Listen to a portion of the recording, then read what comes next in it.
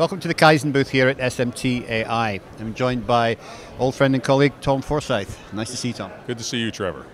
So you've had quite a bit of success recently with the introduction of your analyst bath monitoring system.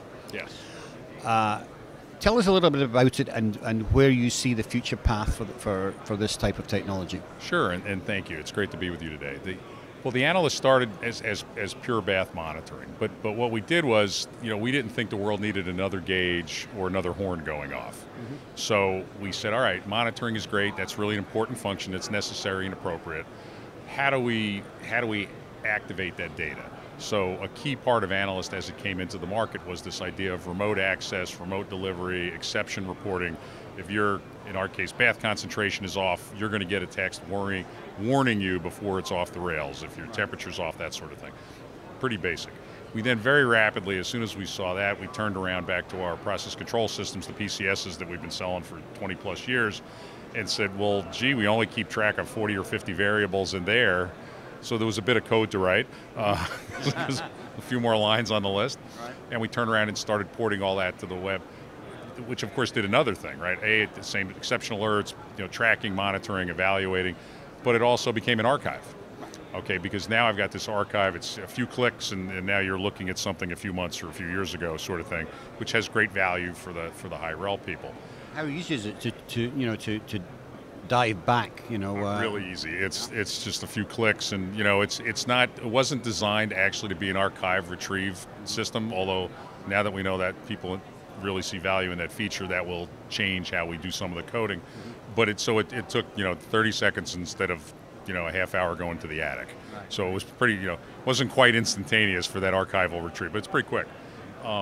And that, of course, leads you into this idea. Now that you get to see, you set in your process, you lock in your parameters, you're rolling, and of course, now you're correlating that with your process quality system, right? Mm-hmm. Products coming off the end of the line, is it meeting the inspection standards, whatever they may be? Of course, there's been some dynamics there in the industry with ROSE and objective evidence and whatnot. Yep. But whatever that standard is it meeting your standard or not? Mm-hmm. If it's not meeting your standard, then you have to ask yourself, well, gee, if it's a new process and I've qualified it and it's a month or two later, why am I not meeting my standard? If it's a really old process that's worked very reliably for years, you have the same question but a bit of a different hunt. There you might say, all right, clearly my cleaning process has been reliable, functioning on these SKUs for years, and I've got a deviation. I know where to look, or now I need to look somewhere away from the cleaning line because it's worked for years and years and years. But if I've made a recent change in my cleaning line, made new material, new set points, whatever it may be, now I've got to ask that question, all right, well, why did that work for several weeks or a month, but now it doesn't work today?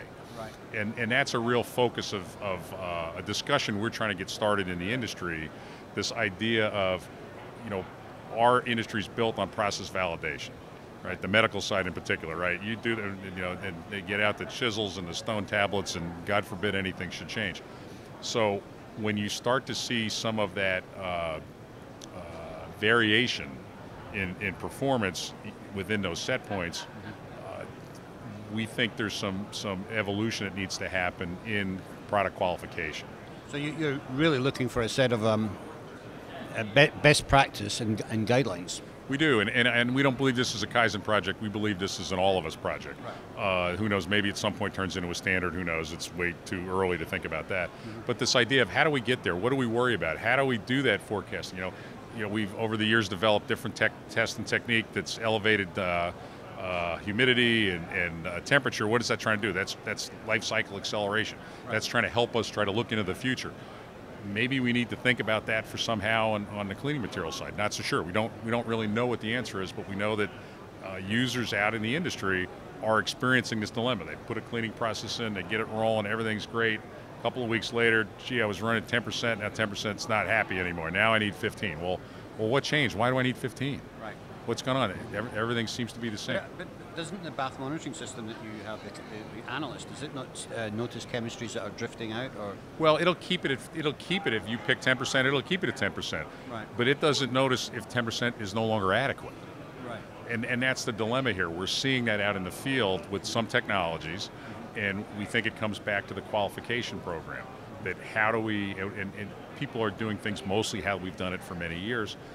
It may just simply be new technology in the cleaning world this is a potential risk factor. You know, Right. let's face it, the component design people are continuing to push the envelope, the soldering people are getting pushed in their envelope to meet those needs, and we're the next guy. Right. Okay, whenever you're the third guy in the match, you're in a bad spot, right? So that whole challenge is upping the game. I think it's starting to show some of the edges in as we and the other people in the cleaning world, you know, push our technology forward. These may be new edges of the envelope that we didn't know existed before. Could be. I mean, you know, at the moment, you know, cleaning is really used in a lot of the high-rel applications, but it's coming into the mainstream with miniaturization. More and more, Yeah. where people have less experience. Right. You know, in those high-rel applications, the technical staffs on site have a lot of tribal knowledge. Mm-hmm. You know, they've been dealing with this stuff for years. They know, oh, okay, this happened or that happened. They can put things in context. Mm-hmm. As cleaning drifts more and more into the mainstream, those new users don't. You know, they don't have that context. So that you need the guidelines. Really. Right, exactly. So we're trying to get the discussion going. We're not sure, you know, exactly how it turns out at the end. We got to play through and sort of see how it goes. But we think it's a good discussion that we'll all be better for. Absolutely. Great. Well, we look forward to sort of monitoring that and seeing how it progresses. I hope you get it going, because these things they're not a fast process. You know, making standards not. These are very methodical, and that's what we need. We don't need ready, you know, fire aim here. Mm-hmm. We need to get the discussion going. You know, collect some data, get people's observations and inputs, and see, you know, maybe the perception's wrong. Maybe the perception is, well, no, that's not really what's happening. It's people aren't monitoring and controlling enough. Mm-hmm. Perhaps that'll be true, but by getting the discussion going, we'll sort it out, and we'll find a better place for the industry. Look forward to it. Well, thank you for giving us your insight today, Tom. My pleasure. Thank you so much. Thank you for joining us today.